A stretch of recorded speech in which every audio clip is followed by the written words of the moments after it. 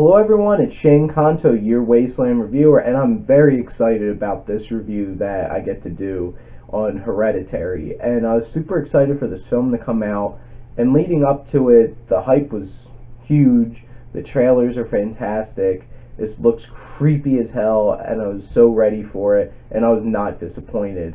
Ari Aster does a fantastic job with this film, holding this together, building tension, building true emotion, moments that are really unnerving, and creating a sense of dread throughout, because this film has nothing but dread throughout this whole entire film, and really getting us connected with this family was so important. And Aster does such a great job of doing that, pulling back the story, peeling it peel by peel, and helping us realize where this is going.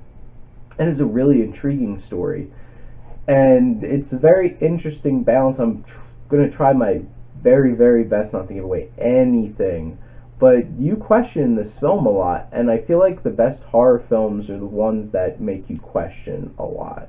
And whether this is something in somebody's head and dealing with grief or mental health issues, or there's something really going on, and I feel like this film really totes that line so well and really draws you in, because the family drama in this film is so intriguing, so interesting, and the baggage that's a part of this family and where this story goes, you really feel for these characters, and it really hit. There's a gut punch in this film that hits so hard, and I was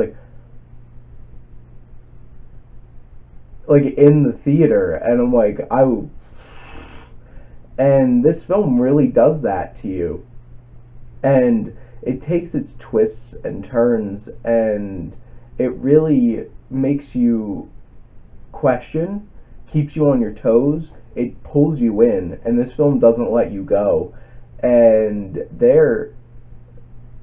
this film goes to some places, and it's terrifying and so unnerving throughout so much of this film, and it has some very impressive themes dealing with mental health issues, family dynamics, grief, and blame, and the human interactions, and those tough issues when like a parent and a child are in conflict, and how do you handle that? What are things not to do? Because this film shows some things that you shouldn't do when you're conflicted with your child. And the performances, Toni Collette is a powerhouse in this film, and she owns it. And if she doesn't get recognition for this, I'll be pissed, honestly, because she has to carry so much in this film, and she's intense, she's emotional, you know, everything is pouring out from a look or just what comes out of her mouth, and everything is just so taut and tense and powerful, and that's what she does in this film, and she really, really brings it. The cinematography in this is amazing.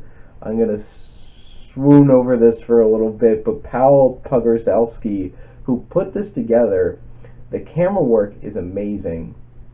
Whether there's some great tilt shots, there's this opening shot of this film, I'm not going to say what it is, but the opening shot of this film says so much about where this film's going, and the use of lighting, including a red light, and how that works inside frame, and the characters' reactions to it, and what this film shows you and doesn't show you, and what really pushes you to have to look at, is really intense and horrifying, and everything. There's so much detail put into this. How this is edited, the editing is fantastic.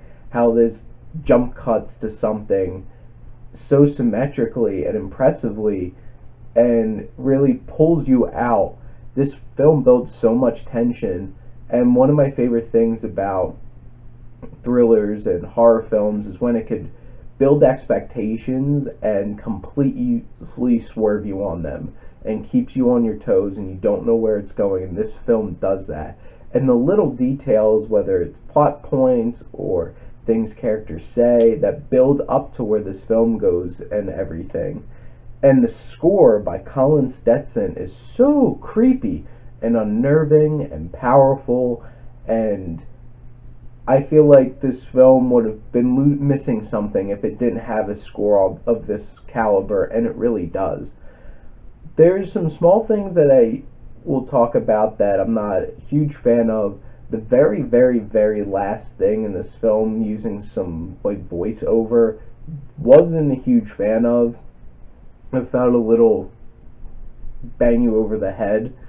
And Alex Wolff, I wasn't the hugest fan of in this film. I don't know if he really captured the heft and everything that he needed to in his performance to really make his character work the best that it could, which is unfortunate. And then I feel like the father in this film, the actual character, is underutilized, Steve, but Gabriel Byrne does a really good job in that role with what he's given, and really does what he needs to make this character stand out the best that he can. I felt like he was a little left out.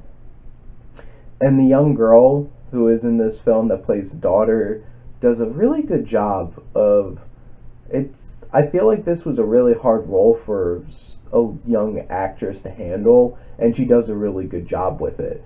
I love this film. Go check out Hereditary. I'm going to give it an A.